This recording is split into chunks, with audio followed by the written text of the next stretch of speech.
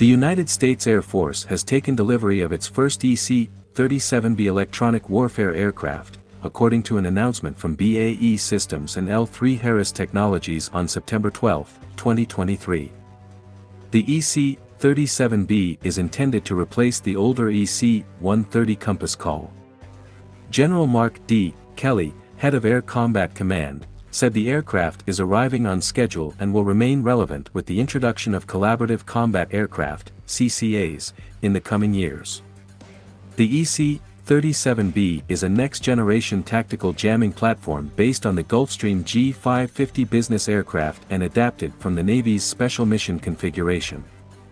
Tasked with disrupting enemy C-3, radar, and navigation systems, the aircraft also provides offensive counterinformation, electronic attack, EA, and suppression of enemy air defenses, SEAD, support.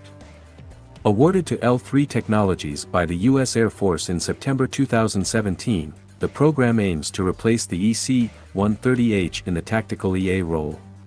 The aircraft is faster, more economical, and capable of higher altitude operations than its predecessor, with a ceiling of 51,000 feet. It is powered by two BR-710C4-11 turbofans, each providing 15,385 pounds of thrust, and has a maximum takeoff weight of 90,500 pounds. The EC-37B can reach speeds of up to 600 miles per hour and has a range of 6,300 miles. In comparison, the EC-130 has an operational ceiling of 25,000 feet and a speed of 300 knots. The EC-37B hardware is built by BAE Systems. The Gulfstream G550 business jet platform is manufactured in Savannah, Georgia, and modifications are made at L3 Harris factory in Waco, Texas. Its dimensions include a wingspan of 93.5 feet, a length of 96.4 feet, and a height of 25.8 feet.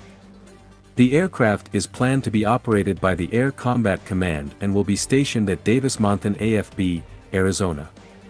The EC-37B is designed for the electronic jamming of radars, electronic systems, and communications. It will also participate in the suppression of enemy air defenses, SEAD, by disrupting the coordination of enemy sensors and weapons. The aircraft will undergo a combined operational testing and development program, similar to the process for the Boeing F-15EX fighter jet.